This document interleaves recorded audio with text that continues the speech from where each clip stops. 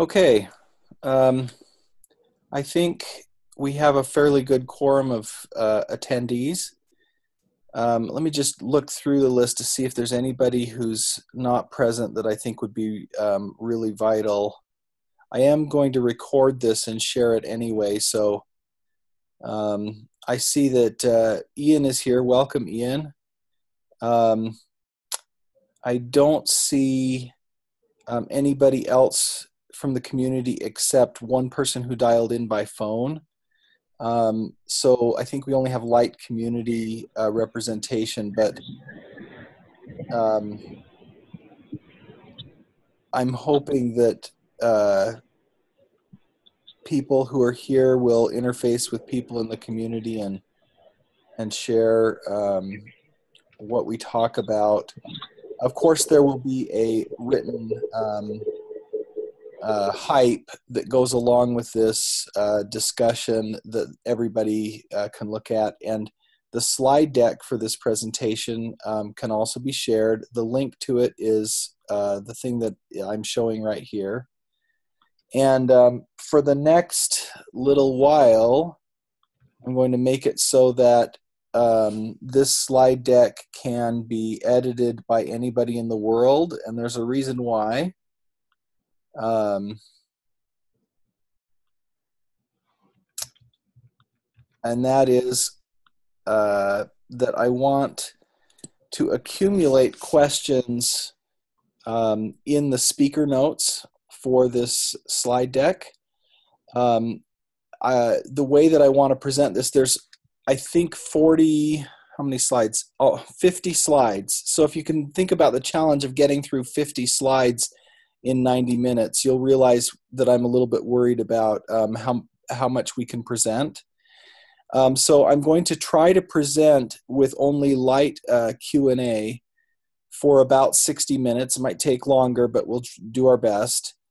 And while we're presenting, if you have questions that are kind of substantive questions, if you could actually open the speaker notes to the slide deck, and again, here's the URL for that. If you could open the speaker notes and type your questions in the actual slide where they apply, then we will have a written record of anything that people are wondering about or concerned about, and I can respond to your questions in written form, even if we don't have time to cover them during the meeting. So, hey Daniel, I'll make yeah. sure to, once the recording is done, to share it in any notes and the deck with both Rocket Chat and in the Indy mailing list. And I'll get the video over to Tracy in case they want to put it on YouTube. Excellent. Thank you, Sean. Okay, so what we're going to do, if we have time for Q&A, I hope we do at the end, is we will circle back and look through the speaker notes and try to cover as much of the question stuff as we can live in the meeting. So a little bit more context before I start the main presentation here. The topic of wallets is a very deep topic and a very rich one. And we have been thinking hard about wallets for well over a year now. And I think the implementation of wallets that Indy SDK has is quite a nice one already. But I feel like over the last 6 months, we have learned some important things about wallets. And I feel a need to describe the theory and the implementation approach at a high level in a formal way. And so there will be a hype raised against Indy. There actually is already a significant body of work that is accumulating in a fork of the Indy hype repo in preparation for me to raise this pull request, but I have a few details to tie up before I actually raise the pull request. So what I'm presenting here is basically an overview of a large body of written documentation that I'm about to propose gets committed to the Indy project. Okay, with that as context, let me dive in. First of all, I'd like to talk about the mental model that we have when we think about wallets. And some of this material may have already been seen by people on this call, but I think there's new material here for everybody. And yet I'll try to cover things that I think are uncontroversial or require less comment as quickly as I can. So I think we all understand, let me go into present mode here. I think we all understand the basic metaphor of a wallet. And you can read what I said about a wallet there, but this is the basis for the way we've been talking about digital wallets. And I think it applies pretty well, but like all metaphors, it's a little bit imperfect. I would like to propose that, generally speaking, when we talk about wallets in the context of Indy, that we understand there's an adjective in front of the word wallet. We don't always have to say it, but an identity wallet is not quite the same as some of the other kinds of wallets that are out there. I'll talk a little bit more about that. But you'll see that it does more or less match the metaphor. There's a few things to note here. This middle paragraph talks about the fact that wallet has to implement some things to keep people safe and private. The notion that a wallet has a location turns out to be interesting for several reasons that I'll bring up later. And the notion that a wallet is a unit of portability and that that's part of its purpose also colors its design a little bit. Okay, so just to be clear, our wallet, an identity wallet, is quite similar but not identical to a cryptocurrency wallet, and my bullets there kind of highlight some subtle differences. You notice the size of the two icons here. Cryptocurrency wallets generally don't hold millions of things. But it's pretty clear that identity wallets are going to have a greater capacity, at least for some kinds of users. And there's also, because of the needs of self-sovereign identity, there are some different standards for how data in a wallet, an identity wallet, could be managed relative to data in a cryptocurrency wallet. So I have had a number of discussions over the past year with people who have started from the position, well, couldn't we just use a cryptocurrency wallet? And that's an intelligent question, and we absolutely should learn from cryptocurrency wallets, and we could possibly implement an identity wallet by taking a cryptocurrency wallet and enhancing it. But I don't want anybody to think that a cryptocurrency wallet will just work out of the box for all of the use cases that identity wallets have. Another construct that we need to keep firmly in mind is that you can have an identity owner, and in shorthand, sometimes when we speak, we say Alice's wallet or something. And of course, Alice does have a wallet, but what we're simplifying over there is that Alice may actually have multiple wallets. And for her, it should feel like she has one wallet most of the time. She shouldn't have to think about that subtlety.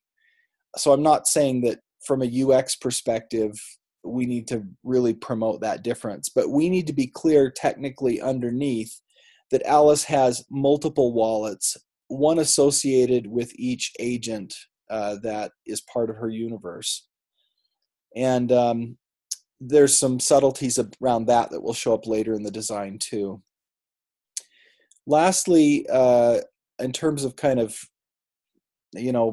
tweaking of mental models, I'd like to suggest that there's a concept of a vault as well. And I'm using the term vault to mean all the stuff that Alice is safekeeping inside of her own sovereign domain. And that could be a lot of stuff, and not all of it is wallet stuff. You'll notice in the little icons set that I've got here that, Flickr would be digital photos, Dropbox could be any old thing. So all of it you could call a vault. And this presentation is not about vaults, but I'm just highlighting that this concept that I'm calling a vault on this slide is not the same thing as a wallet, although it has certain characteristics that overlap and that we need to understand later. So let me talk a little bit about who uses wallets and how they use wallets. I propose that there are three basic kinds of users of wallets. And the first one is represented by the Alice persona. Alice is an individual identity owner, and you can see my simplified sovereign domain diagram for her down there, where she has some stuff in clouds. She might own some Internet of Things. She might have some devices that she uses. And you can see my guesses about what kind of data accumulates for Alice. She may have a couple hundred credentials, 3 different types of cryptocurrency. What kind of stuff does she do with credentials? Well, she just uses them. Now, there are certainly individual users that don't fit the Alice prototype. There are people that have more than a couple hundred credentials, and in a few years in the sovereign ecosystem, it may be common for all individual users to have thousands of credentials. And that's fine. It won't do violence to the rest of the design to still think about Alice as being an important persona. And then there is an institutional identity owner, and I'm using Faber College for that. And you can see a little bit about what Faber College's usage patterns in the ecosystem might be. They are an issuer of credentials. They're also a verifier of proofs. And then the third kind of persona is something that we have learned from the contributions of the VCGov folks in the community, which is the notion of a trust hub. This is some kind of institution, usually. I guess it could theoretically be a person, but anyway, some collector of credentials and dispenser of credentials. You could think of it almost like a credential library construct. And the one that exists in the org book is a great example of this trust hub. But since we've been introduced to the org book, we've seen some other cases for this same kind of construct. So we think this is an important persona or user of wallets in the ecosystem as well. Okay. We could list use cases for many hours. There are so many different ways that wallets could be used, but if you step back from all of them and kind of squint a little bit, they all basically fit into the following mold. So this isn't really a use case, but more of a meta use case, but or a summary of meta use cases. Pretty much all the stuff that people do with wallets boils down to this list here in the middle of the screen. Create an identity, set up protective policies around your identity, govern your agents, connect and interact with others, recover and revoke stuff, and take your identity somewhere else. The connect and interact thing in the middle there is particularly a simplification. There's so many different kinds of interactions, and as we'll see a little bit later on, one kind of interaction that, or one kind of feature that shows up in many interactions is the ability to search your wallet and find important information relevant to the context, which has colored some of our design work recently. Okay. So now I'd like to talk a little bit about the data that goes in wallets. This is an area where I feel like I have learned several important things in the recent past. So originally, when we started building wallets, we had a very simple idea about what went in wallets. We figured that basically the only thing that ever went in wallets was cryptographic material, namely keys. And we imagined that wallets would be very small and portable. And I think that was a great place to start. It was the right place to start. But what we've learned here is that wallets have to provide a little bit more help in proving. Now, when we first understood how the org book worked, and we realized that there could be a wallet that had 10 million credentials in it, we quickly understood that the simplistic algorithm that we were using inside of a wallet when you wanted to prove something to find the right credentials was not going to work. And the fact is, we would have found that architectural pressure eventually anyway, even if we'd never learned that there was such a thing as an org book, because individuals could, as I said, in the future, maybe accumulate tens of thousands of credentials if every receipt that they get when they go purchase something becomes a credential, and every kind of digital interaction generates credentials. You could end up with many thousands of things that you have to search for when you're trying to prove a particular thing. So the need to be able to prove things in an efficient way using your wallet as the basis of persisted knowledge has taught us that wallets probably have to have a strong relationship to your credentials, and that it has to be possible to filter those credentials and find them efficiently and with very powerful selectors. And an even more recent learning that I've had is that wallets probably have an important role to play in regulatory compliance. The General Policy Counsel for Evernym, Elizabeth Renaris, just wrote a wonderful series of blog posts about how self-sovereign identity is the answer to privacy and data control regulations such as GDPR. Very insightful.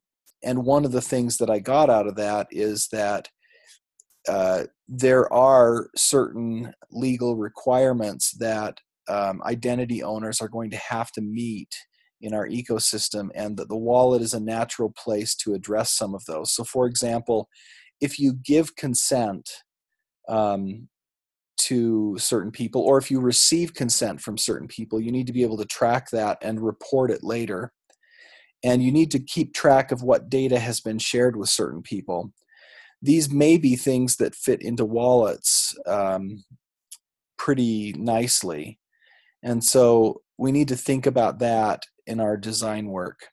And last bullet item I'm putting here, I've basically learned that my original simple idea wasn't flexible enough, and that we probably need to plan to be a little bit flexible because we may learn some additional things as this ecosystem matures. So I'm backing off of the really crisp formulation that only keys go in wallets, but I am going to continue to offer some guidelines about what is appropriate for wallets, because I don't think every piece of data is appropriate for wallets. And you'll see some content about that going forward in the slide deck. So this slide, many of you have seen before. It's just an acknowledgement that data that relates to a user could be pretty different. It could be different on a data richness dimension. It could be different on a size dimension. And the cryptographic keys that I originally imagined in the wallet, you can see fit way down in the, near the origin on both dimensions here. But then you have stuff all the way up to a genome, which is still highly personal data, still probably tied to your identity pretty strongly in some ways. And yet it's enormous and it's super rich. So this is just an acknowledgement of the complexity of the data management problem that attaches to self-sovereign identity. And then I think you've also seen this slide, at least many of you have before. This is an acknowledgement that not all data is equally sensitive or equally risky. And so I've drawn a continuum here, and at the left side, you have data that is red, meaning If you lose this data, your entire digital existence is at risk across all relationships and all time. And then I've drawn a yellow position on the continuum, which I'm calling the semi-sensitive place, where losing this particular kind of data would cause a temporary annoyance, or it might, leak more info about you than you want, but not in a catastrophic way or something like that. And I've tried to indicate a few different types of data and where they might roughly fall on this continuum. There's things off the right side of this continuum as well. I'm not even bothering to draw those, but a record that once showed up at a rock concert is probably not super private, and is probably not anywhere on the sensitivity spectrum that I'm even showing here. But you'll see that even within the set of materials that we consider part of your self-sovereign identity, there's an interesting range here. Your link secret or your cryptocurrency keys are pretty far over to the left compared to DIDs, for example, or credentials themselves. Credentials, although people could learn things about us if they see our credentials, probably wouldn't allow somebody to impersonate us just because they possess a credential. And so it's not nearly as dangerous to lose a digital driver's license as it is to lose a bunch of keys that allow you to prove ownership of something. Okay, so this kind of leads to an I wanted to kind of enumerate things that we know for sure go in an Indy wallet, and you'll see before you even read the list carefully, it's a long list. It's bigger than just encryption and signing keys, which is the first thing on the list, and it's gotten longer as time has gone by. And you'll see some things where I've got questions. I don't think all answers to this question of what should go in a wallet are strongly known. We're starting to have opinions about some of them, but also discovering new questions. So I think the main takeaway I'd like to leave you with on this slide is just that a lot of stuff could potentially go in a wallet, and they're interesting and different. Not all things that go there are identical, but they do have certain characteristics in common. Now, let me also point out a particular characteristic of certain kinds of data. This is data that fits way over to the left on this risk profile spectrum, okay? There's a picture here of some medical researchers handling Ebola. And just like, we all, I hope, have a rough idea that you don't just casually leave Ebola laying around on the counter. Certain kinds of secrets in our world need special handling like that, where you don't ever take them out of a protected environment. So this has been a design characteristic of Indy wallets since the beginning, that we recognize the special nature of secrets and we create them inside the wallet to begin with, and we never take them out of that safe place. We may pass a handle to that secret, for example, a public key that's half of a key pair. We might pass the public key across an API boundary and let a consumer of a wallet see the public key, but we're never going to give a private key across that boundary. It needs to stay in its safe place. This is the way that TPMs and HSMs work as well, and so we're in good company by designing wallets to handle secrets that way. So this leads to the following idea for wallet composition, and this slide is new. I don't think anybody's seen this before. 6 months ago, the way we did wallets did not match this diagram, but this Hype is going to propose, and engineers have been, urgently coding towards encapsulating wallet functionality as shown here in this diagram. Specifically, there is a core of a wallet implemented in Indy that will be common to all wallets in the ecosystem.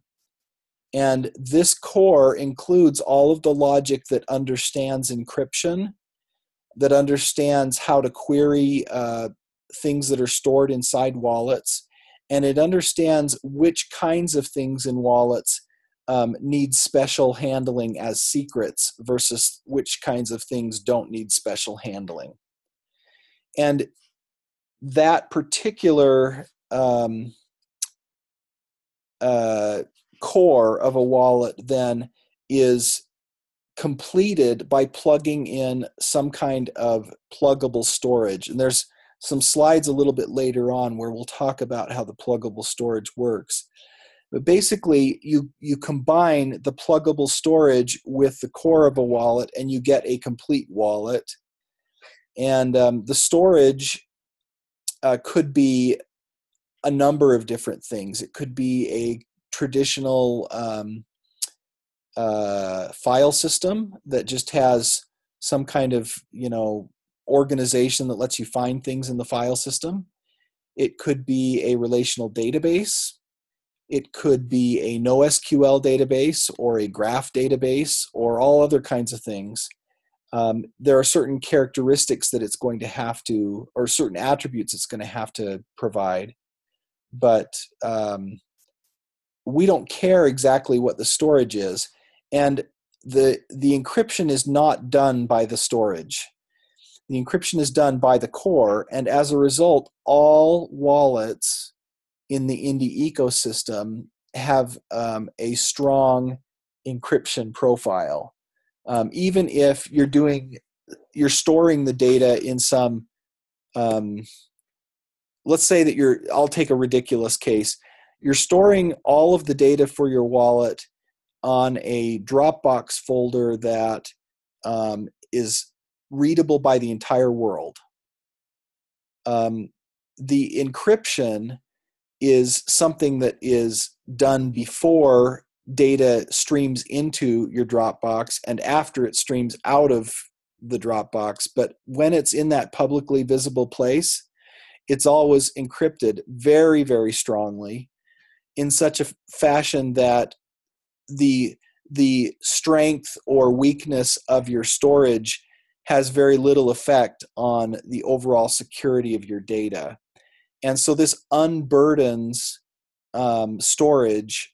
All that storage has to do is be good at storing stuff and retrieving it. It doesn't have to be good at encrypting stuff. And I think that's a very good characteristic. It also means that, if we do pen testing, we can do pen testing against the general wallet interface, the wallet core, and it doesn't really matter whether the backing storage is SQLite or a file system or whatever. It's going to have approximately the same security characteristics. So I think that's a huge improvement in our modeling of wallets. I'm very happy about that. So the secrets interface, every time you're dealing with something that's a secret, you're going to see some kind of a function in libindy that says something like create and store whatever the kind of secret is. And what that means is create inside your storage the following secret already encrypted, and then don't give me back the actual secret that you just created, but give me back some kind of a handle like a public key or a name for this thing, a DID. And so an example of these kinds of functions, there's a function called Indy create and store my DID, and then Indy key for DID that will look up things. But the key that you get back with Indy key for DID is the public key, not the private key. So all things that are secret related in wallets follow the same general pattern. And in order to enhance security further, we have a few rules that we follow. libindy itself only holds true secrets in plain text for an instant, after which it calls a secure memory erase function to make sure it's gone. So snooping on the RAM that libindy is using to manipulate secrets is not impossible, but the bar would be very high for accomplishing that kind of snooping. And you'll see later on there's a proposal for us to improve that even further by using TPMs and HSMs more aggressively. But processes that use wallets, this should, and then you see those kind of sub-bullets there, use ACLs and principle of least privilege and so forth. This is a general guideline that we want to teach anybody who uses wallets, is use them carefully and understand that wallets, because they have highly valuable data in them, are a vector for hacking. And we will do everything we can in LibIndy to protect wallets, but having processes use them wisely will also help. So this leads me to this diagram, which is a little bit busy and maybe a little bit too colorful, but I wanted to kind of paint a picture for everybody about what kinds of data is appropriate for wallets. What is good wallet data, and what is data that really probably doesn't belong in wallets? So given all of this background about risk profiles and wallets being searchable and wallets needing to be small, so forth, if I draw a three-dimensional space where one dimension, the vertical axis here, is how big the data is, and the left to right dimension is how rich it is, how complex it is inside. And the dimension that's going diagonal down towards the viewer is how safe it is to leak the data. If I drew the arrow the other way and called it how sensitive the data is, that could work too, but I wanted something that went up as it went out. So how safe it is. Then the prototypical ideal data to go in a wallet is right near the origin on all three of those dimensions, and that's basically cryptographic keys. They're small, they don't have any internal structure, and they're absolutely not safe to leak. So that's the small green keys sphere right in the center. And you can see that as you move away from the origin on any of these dimensions, the data that we're talking about becomes less ideal of a fit for a wallet. And the extreme examples of that, using a wallet as an arbitrary cache for whatever you feel like, is a lousy idea. And we should never do that. And so my arbitrary cache circle here is way out. It could be quite rich data. It should be pretty safe to leak stuff in a cache, although maybe not perfectly safe. It's probably bigger data than keys. Arbitrary caching is a lousy use of a wallet. Let's not do that. A genome is another example for different reasons that isn't ideal. Genomes are also huge. By the way, another reason that a cache is lousy is that it churns constantly. And I didn't put that as a dimension here because I only had 3 dimensions and it's hard to draw this diagram. But data that's constantly churning is probably not a great kind of data to put in a wallet either. You think about keys.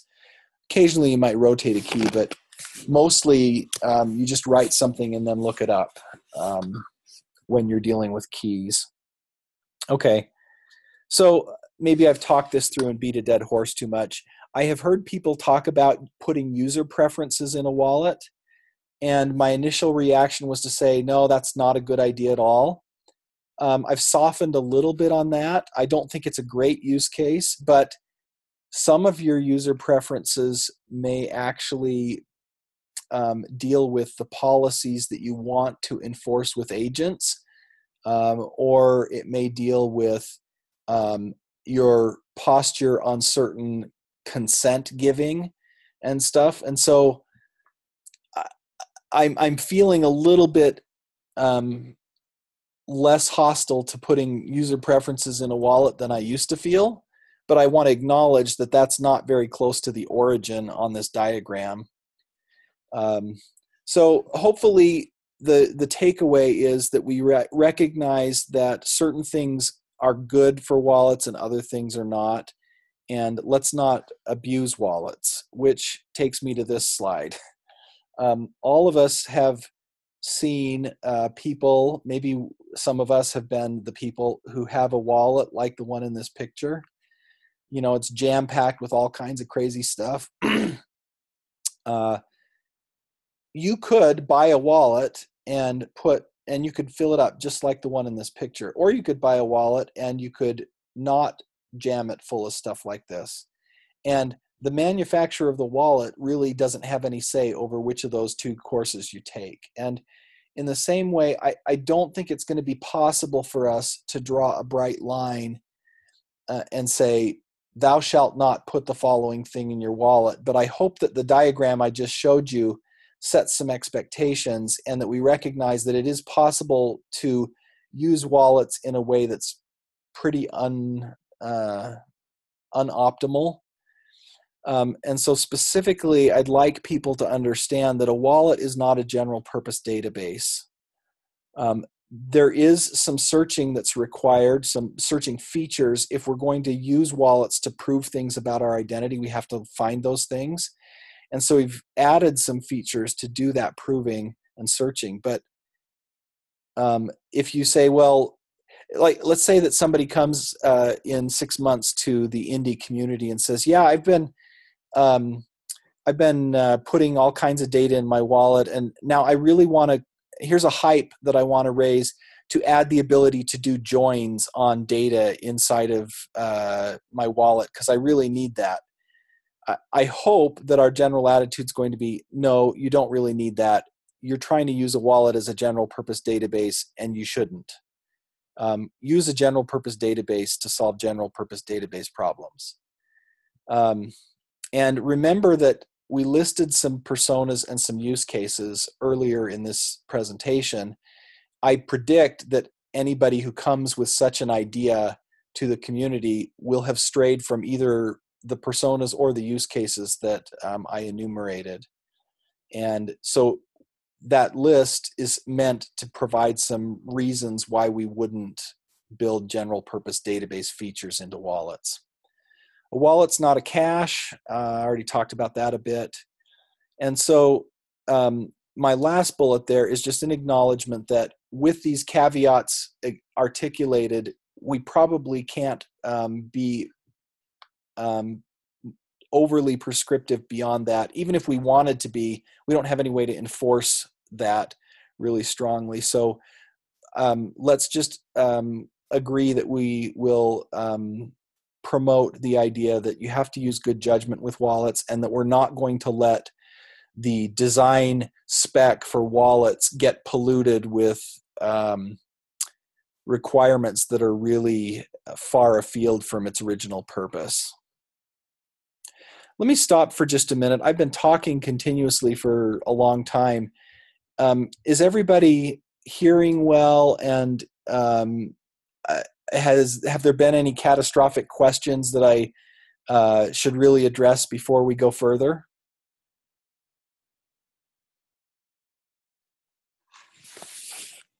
You just wanted us to put comments on the slides, or did you want it down in the speaker notes? In the speaker notes. Okay.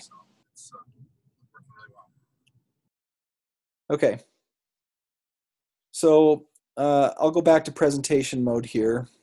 Time check, we're 40 minutes into our 90 minutes, and I think we're about halfway through our slides. So we're trending to get finished on time, but only barely. Okay, so let's keep going. Okay, tagging and searching. You heard me say earlier that we've realized that we need to be able to search wallets, and so tagging is the approach that we decided to take that gave the kind of searching we needed to do identity use cases. And this is something that Darko Kulic and his team in Belgrade have been working on. And so I'd like to give Darko a chance to talk about this feature. Darko, are you in a place where you can speak? Yes, sure. Okay, I will click through the slides, and if you just tell me when you want me to go to the next slide, I'll keep navigating. Okay, thank you, Daniel. Well, regarding the tags, every item stored in the wallet may have arbitrary number of tags. So they could be seen as additional data attached to the items. So either some kind of descriptors or something like that. And the main purpose of tagging is to enable easy and efficient searching for credentials and similar data. You may easily see the reason why you need to find one credential out of a few thousand of them or something more even. And when we talked about this, we noticed that if we encrypt the tag names and tag values, we could only search for equal, not equal, and for in operator, which is actually a more efficient writing of equal. And sometimes you want to search for greater than equal, less than equal, or even alike.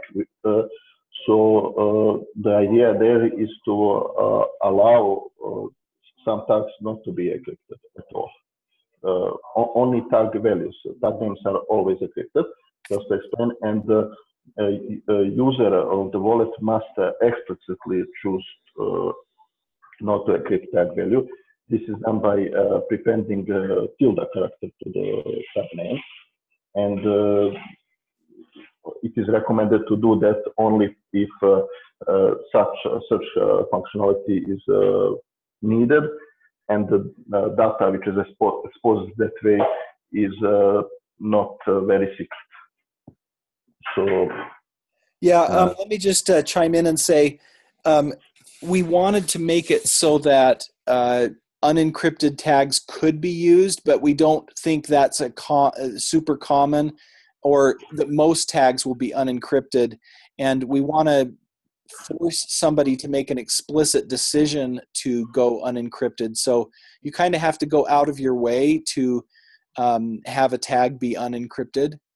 But you can do it, and there might be some reasons for particular kinds of data that would make sense. Daniel, we missed the last 20 seconds of what you said. All right, let's go on anyway. I don't want to slow down the flow. Are you ready to go to the next slide, Darko?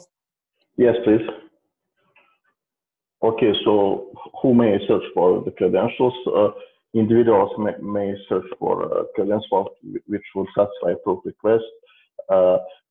They may search for credentials from given issuer or some issuer type like driver's license or something like that, to find which credentials are expiring so they can renew that. And also organizations have their own reasons for searching. They are able to search by many properties, so it's up to them to find their use case. You may find a few reasons here written. That's great. Perhaps we could turn the microphone to Slava for just a minute if he's available to talk about the wallet query language. Yeah. Actually, before we go to wallet query language, one note.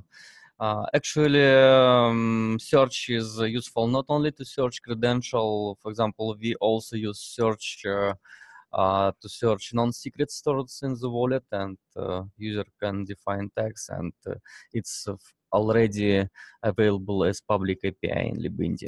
So, and just small note. To perform search, we define a simply query language that we call WQL. This language allows complex searching of wallet and storage records based on tags. Actually, it is only search language, so no any updates support. Also, we don't support any joins here. So this query language is based on JSON. So main reason is to avoid of implementation of custom syntax parsers. Language has very simple grammar, and actually lexical parser is easy to implement, and grammar is very similar to MongoDB query language, and this language actually is familiar to a lot of developers, and we hope it will be easy to learn. We can move to the next slide. Yeah, here you can find formal grammar for the language. Actually, it's quite short, and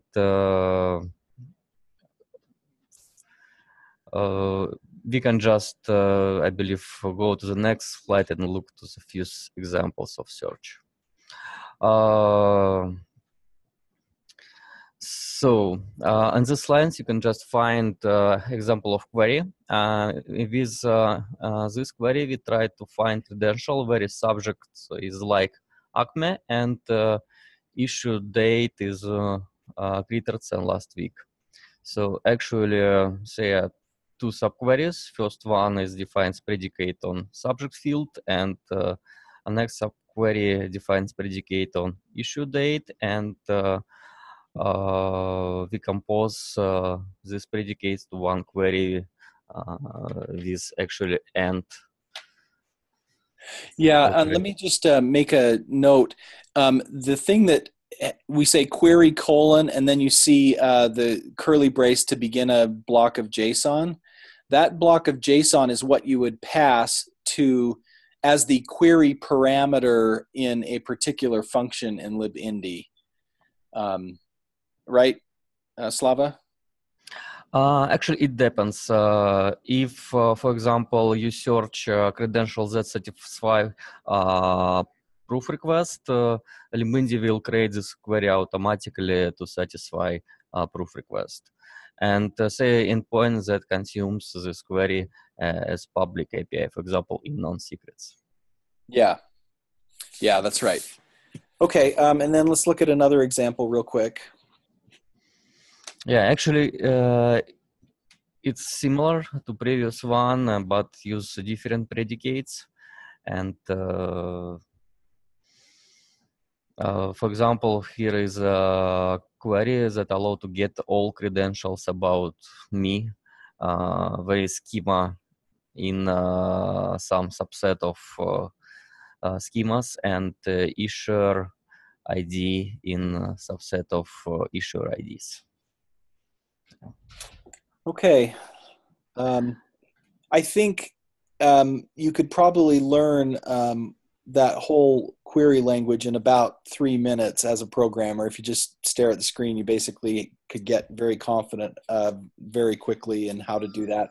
We didn't want to invent something big and complicated, and I feel pretty pleased with what came out there. Thank you, Slava, for leading the design on that query language.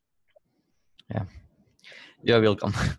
We can, I believe, go next. Okay, so we mentioned earlier in the presentation that encryption is now done by libindy across the board. It imposes an encryption barrier, basically, so that the storage only ever sees encrypted data. And you can, as a consumer of libindy, deal in plain text for many things. For example, your queries that you're feeding in can be fed in as plain text, and then libindy will, automatically modify the query that you're giving such that it is compatible with the encryption that the persistence layer sees. So let's talk a little bit about how that encryption actually works. And for this, I'd like Darko to be the narrator. Oh, okay. If you think about all of fields which are present in the wallet, we figure out we need a few types of encryption or ways of encrypting the data. So first is searchable fields. These are fields which may be searched for, and for them they're all encrypted with the same cipher. The only difference is which key is used and which initialization vector is used. So for searchable fields, those fields are encrypted with their own keys. So every column, let's say, have its own key. And because we need for the same input to produce the same output, so we can search for the data, initialization vector is a HMAC value of the field being encrypted. So for HMAC, we of course use another key. So by using that, we have predictive output of the encryption, so we can search or match data. Such fields are type, ID, tag name, and tag value. Value is another type of encryption. Value is encrypted differently because it's assumed that value is the more secret data inside of the wallet. So the value is encrypted with its dedicated key. For every value, new value key is generated. That key is encrypted by column key and saved inside of the storage. And value is encrypted with that newly generated key. Both encryption are done with initialization vector, which is random. That's why we feel that value is much harder to break the encryption than other data. And we have also items in the database which are wallet keys. So data inside the wallet is not encrypted by master key, but by special wallet keys. There are 7 of them. And these keys are all stored in the metadata, of course, encrypted with master keys. So by opening wallet, we are essentially decrypting these wallet keys. So you can encrypt data inside and out of wallet. Maybe get next slide. Okay, before you go to the next slide, let me just make a comment. For many of people in the audience, you might have had your eyes glaze over a little bit as Darko was talking. If you're a little bit like me, it's hard for you to get your brain to follow the details of initialization vectors and stuff like that. The key thing I think you should take away from this slide, if you're working at a higher level, is there's a very sophisticated encryption process going on, and it's much more granular than just encrypting everything in the wallet with the same key. We needed it to be the case that you could change the keys that protect the wallet without having to re-encrypt gigabytes of data. And we also needed to be able to hide certain patterns in encrypted data, but to find other kinds of patterns. And so that's why the detail that Darko just talked through is important and relevant. And even if you don't know all the detail, if you can kind of remember those general things that I said, it will be good stuff to know. So let's go on to the next slide. Okay, next slide is again talking about details of this encryption, and we use ChaCha 20 poly 1305 EH cipher. It is planned in the future maybe to support multiple ciphers. So when you create wallet, you may choose one, but currently only this one is supported. Like I said, every field is encrypted with its own encrypt column key, and 2 more keys are needed for HMAC. I wouldn't bother too much with this if you are not interested in, but let's just say that 7 column keys, these 7 column keys are concatenated and encrypted with master key and saved into metadata of the wallet. This allows efficient rotation of master key, because if you want to change your master key, you just decrypt this key. These keys encrypt them again with new master key and just save it back. So from that time, new master key is used to open the wallet. Okay, may go.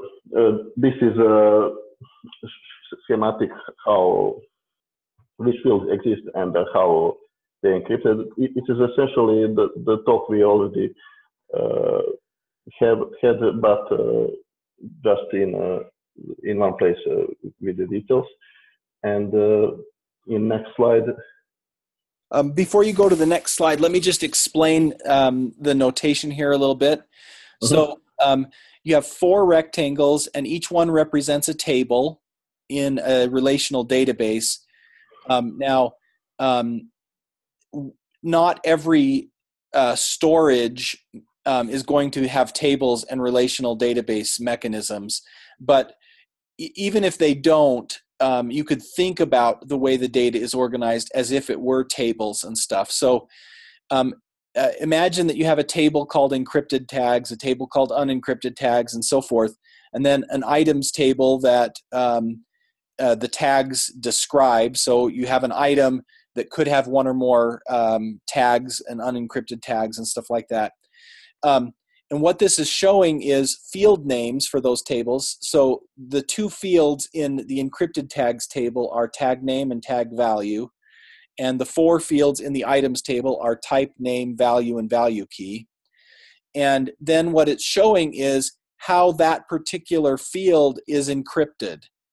And so, for example, the value field in the items table is encrypted by running a cha-cha-20 poly 1305 cipher against a random initialization vector where the data to be encrypted is the value and the key to be used is the value key. And so I know that that's super technical, but if you want to parse this diagram in more detail, that's how to understand it.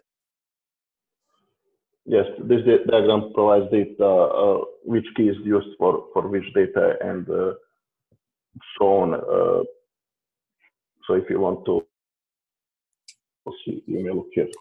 And this is just an example of how this data would look inside of some database. It is some SQL implementation. It doesn't need to be that way, but this is just an example. So we have table items with 3 items inside it. There are possibly more of them, but just as an example, so you can see which column or which field holds which data.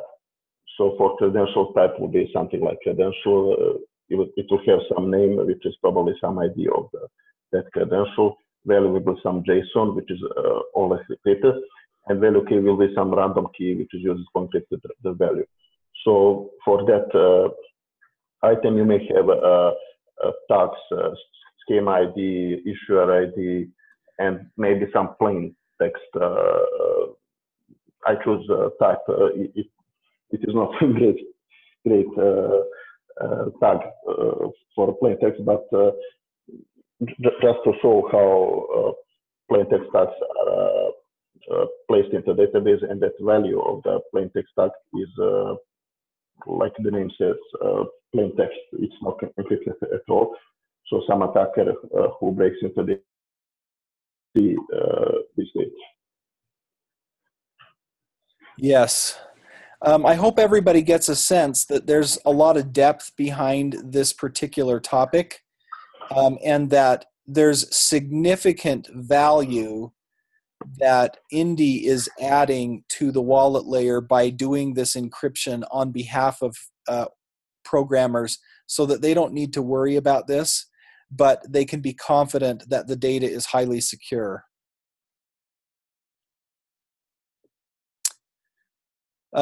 So let's talk about pluggable storage now. How would you actually write a particular storage backend? Let's say you're a programmer that works for an organization that loves Oracle databases, and your org says, well, we want all of our wallet data to be stored in Oracle.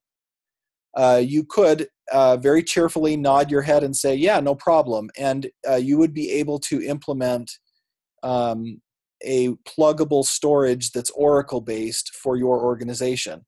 Now, we expect that in many cases you won't have to implement your own pluggable storage because there will be one available that satisfies your needs. But if you did need to implement one, let's talk a little bit about what you have to implement. And I think this is a topic where Slava would be a good spokesman. Slava, are you available to talk about this? Yeah. As we already said, storage is a very important part of plugin. Actually, Libindy provides out of the box default storage that is based on SQLite.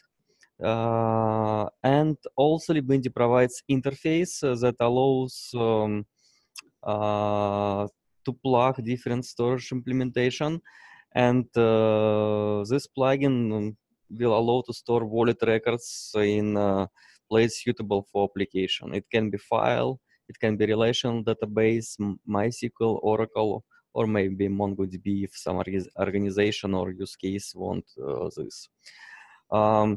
Very important is that storage plugin is responsible only for storage and don't know anything about crypto. Actually, storage provides an interface that's very similar to key-value database, and Libindy provides endpoint that called register plugin storage that consumes set of C functions that plugin should implement. And this set of functions just defines this key-value storage interface. Usually, each plugin that implements this storage implements this C handlers, and but these C handlers usually private and not exposed.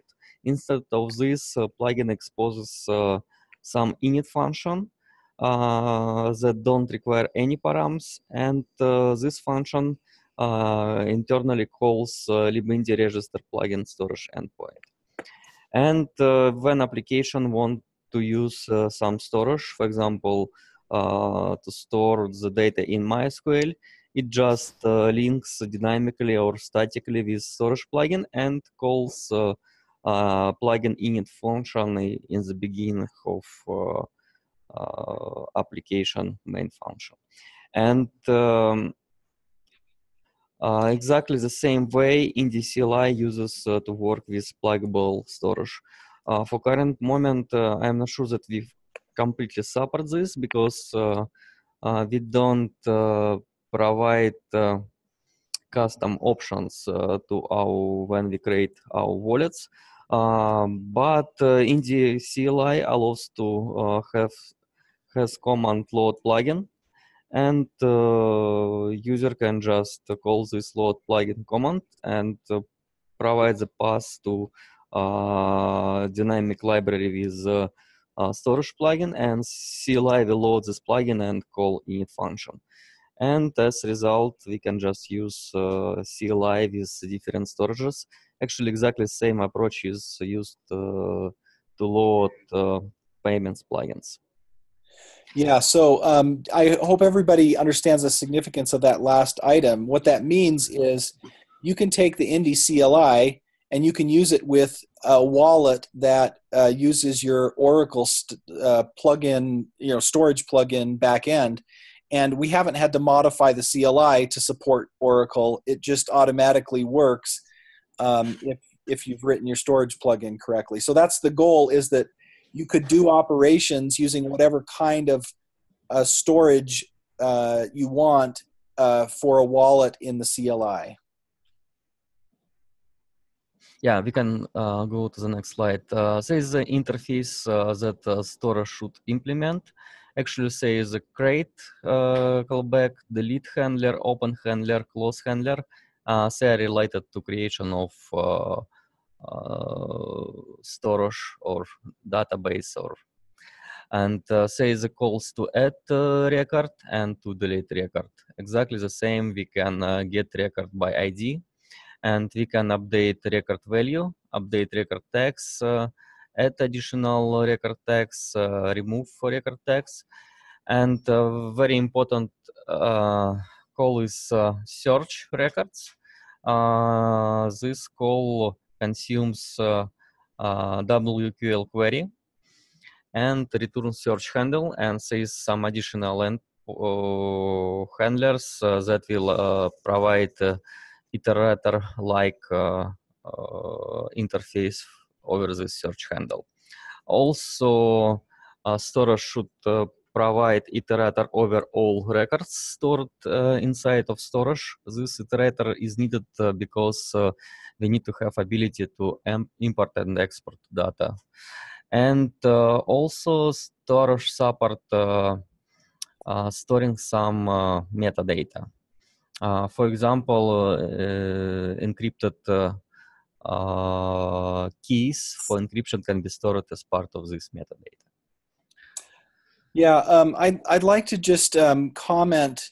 I'm super happy with this. I hope that you, Slava, and Darko are happy too. I feel like we've done a very good thing here.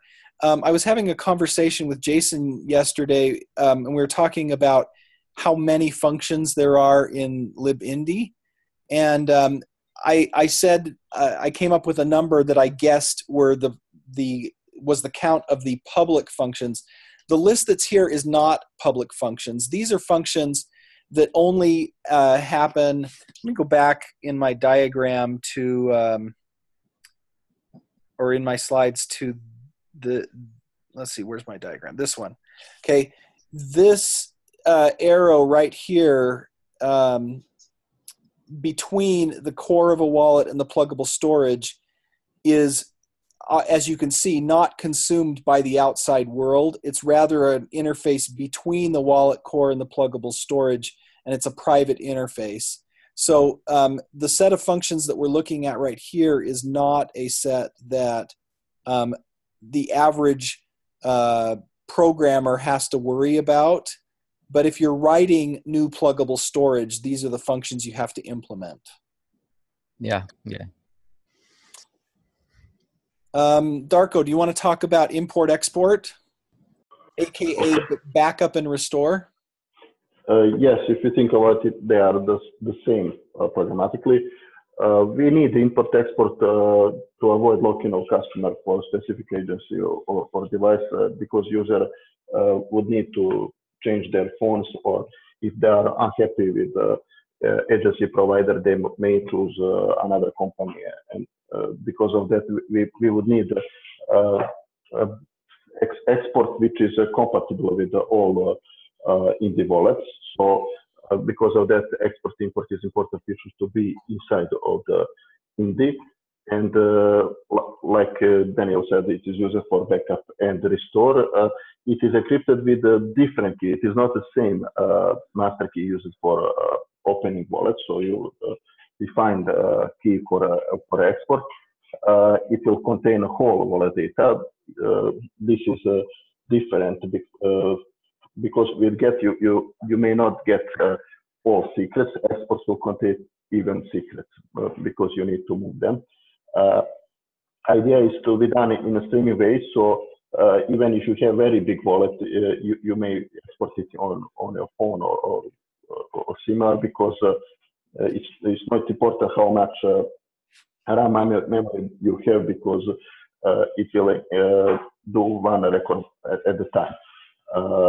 Import is possible only on new wallet. So because of that, every import will create wallet. So it's not possible currently to import inside of existing wallet.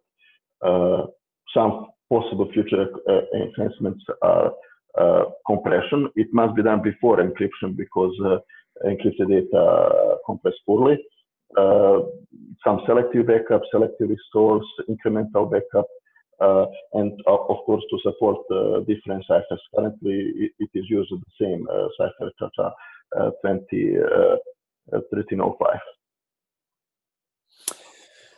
Yeah, and I didn't put, or we didn't put this on the list of possible future enhancements, but you could imagine this last bullet item.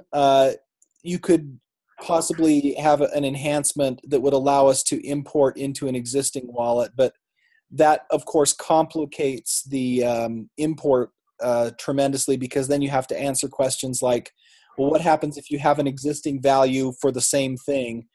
which one wins and stuff like that. So could be done in the future, but not done right now. Yes, no, it's only basic export-import support. So let me just mention briefly, we said at the beginning of this presentation that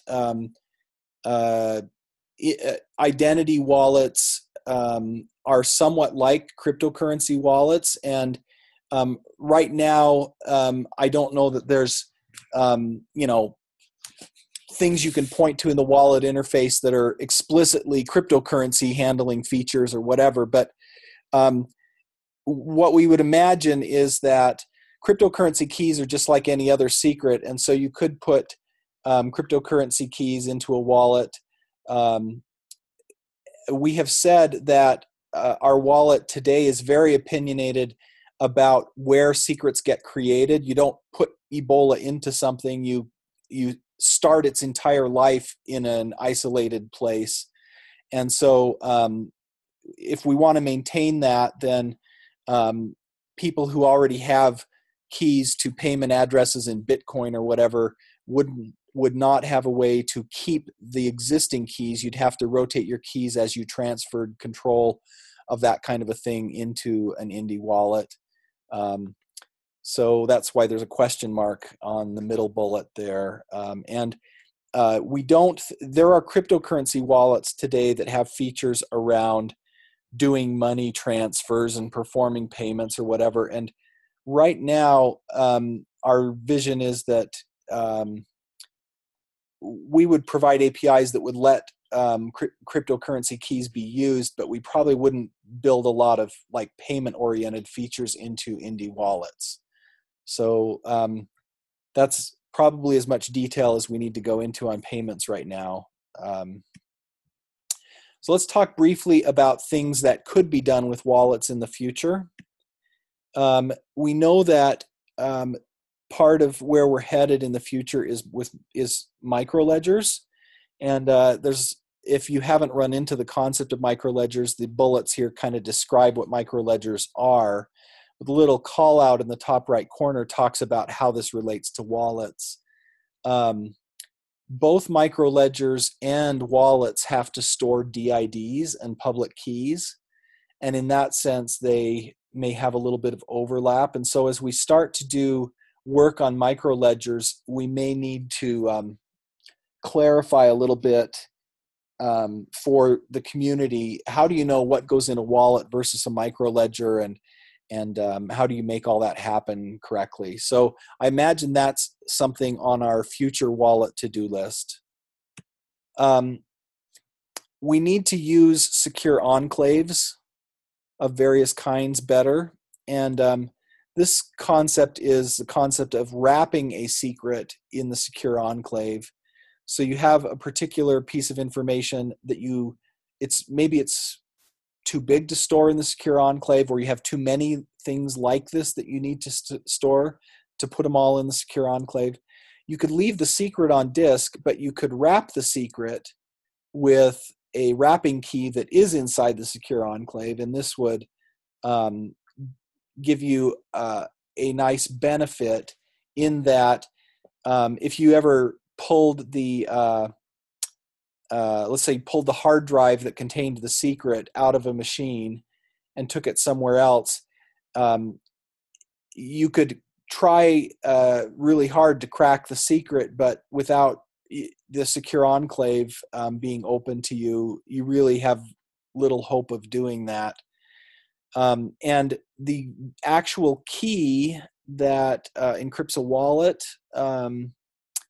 might be an interesting thing to use with secure enclave wrapping.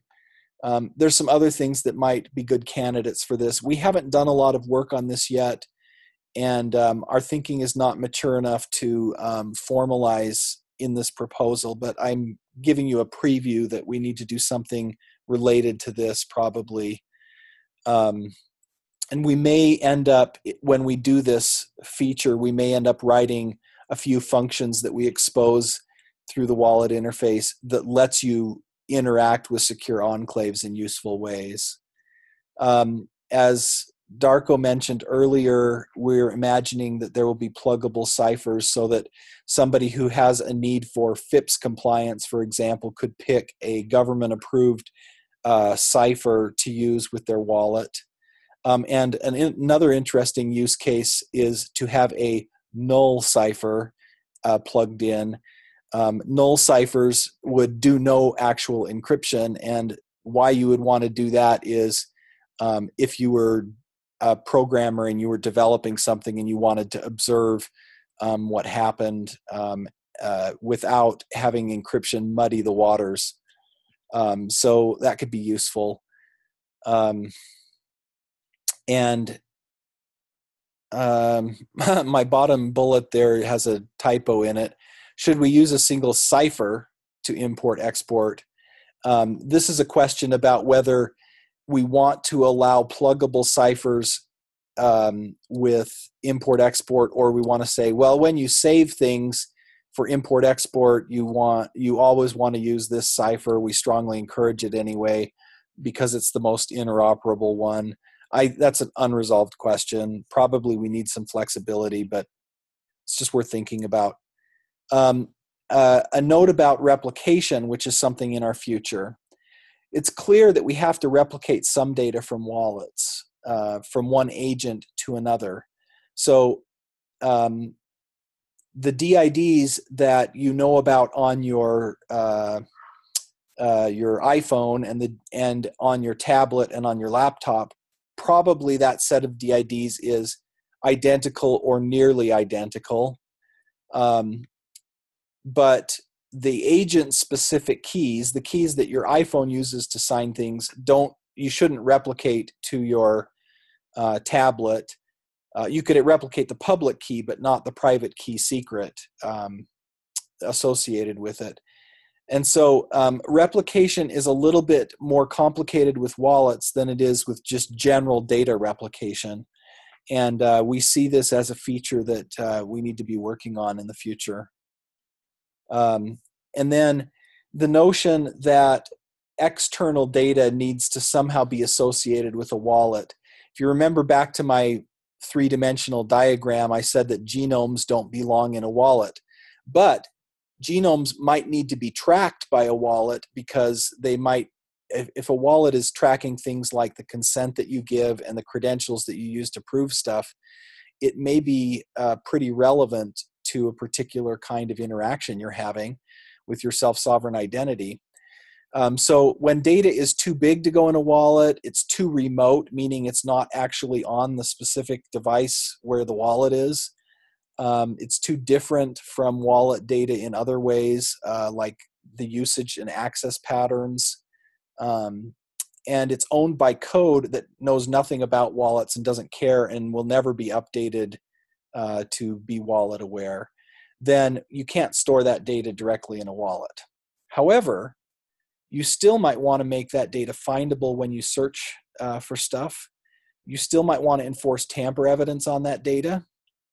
And you still might have metadata about it that you want to encrypt. And you still might want to know about it when you're backing things up. So what we could do is have a construct of external data that's incorporated by reference only inside of a wallet. And this would allow a wallet to make the data queryable and let you add metadata, but not actually manage the bits of the specific files.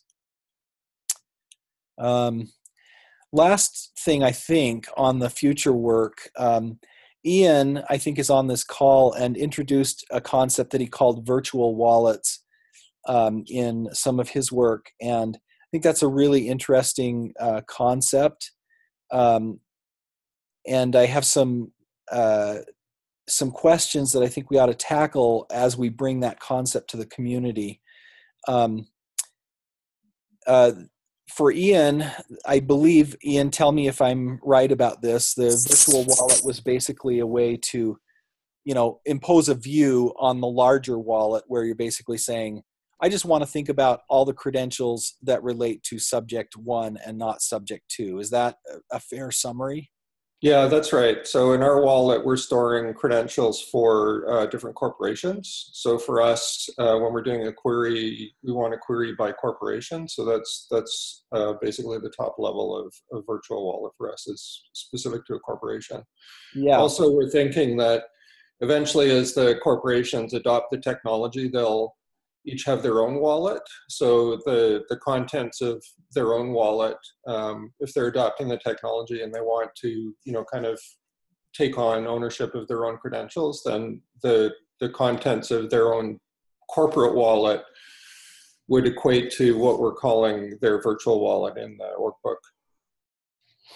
Okay. Yeah. So some of the questions that I think we ought to explore as we mature this concept are, what if you have data that isn't credentials in your wallet? Does the virtual view that you try to activate, does it also filter down that data as well?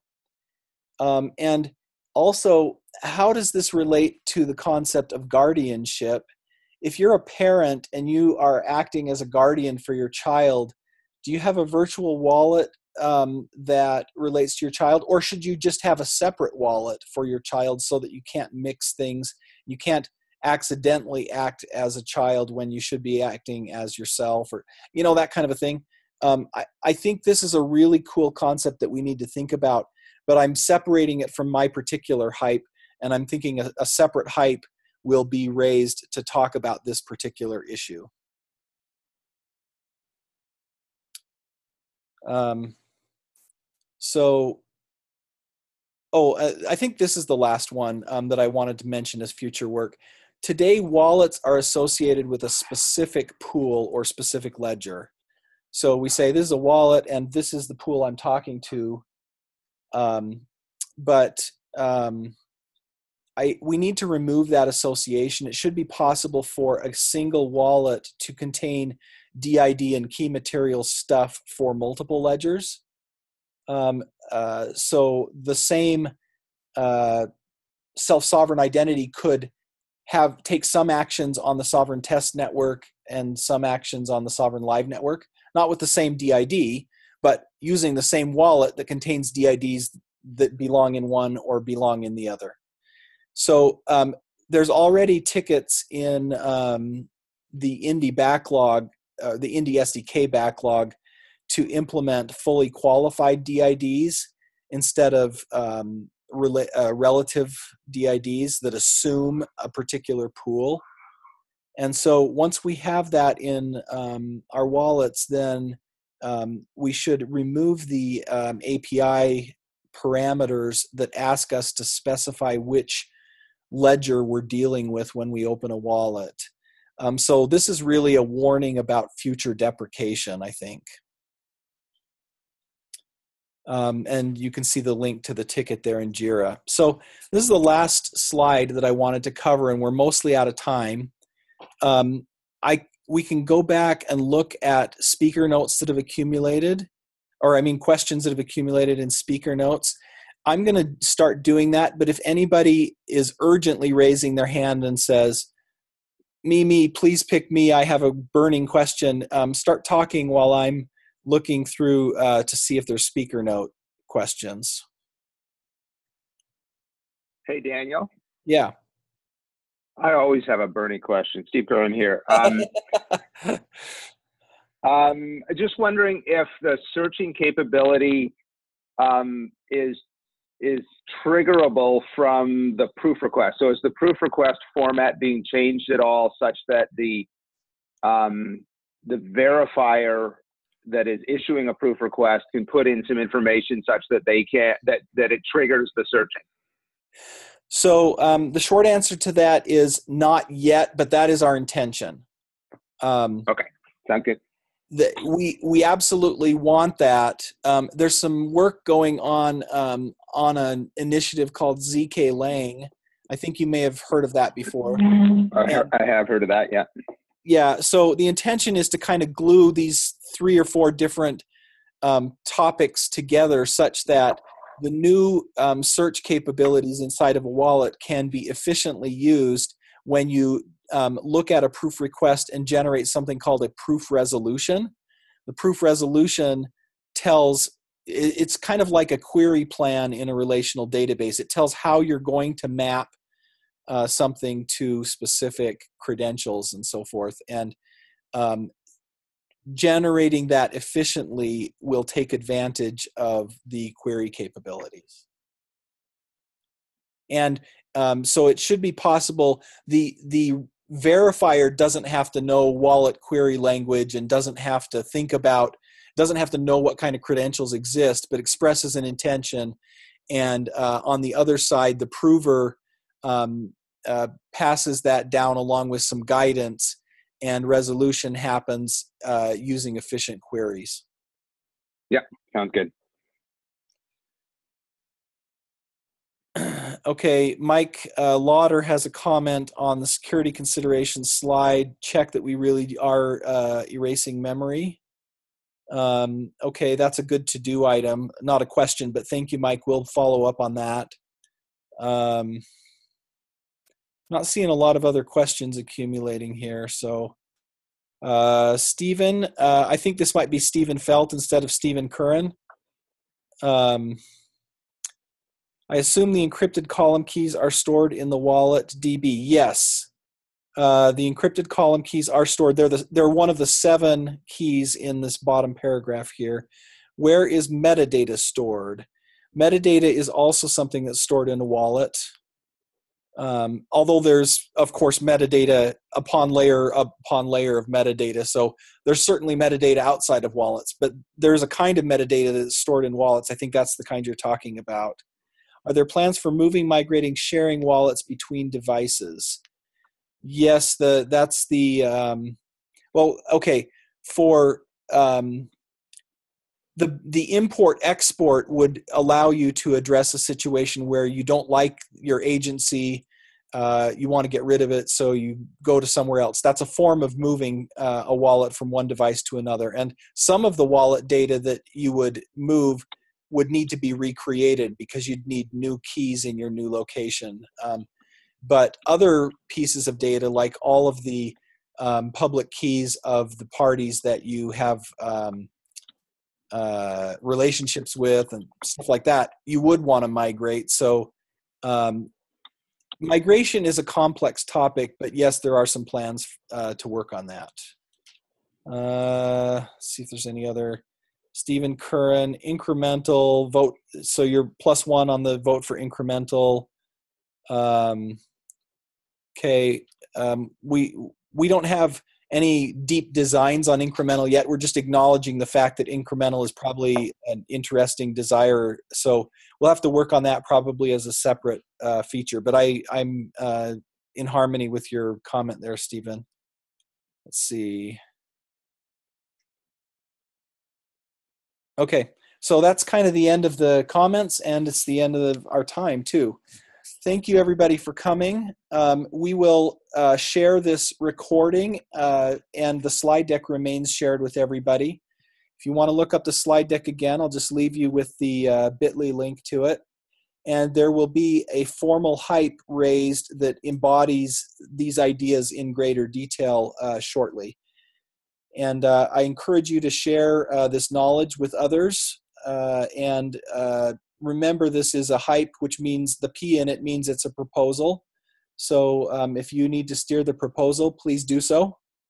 And thank you for coming. We will talk to you later.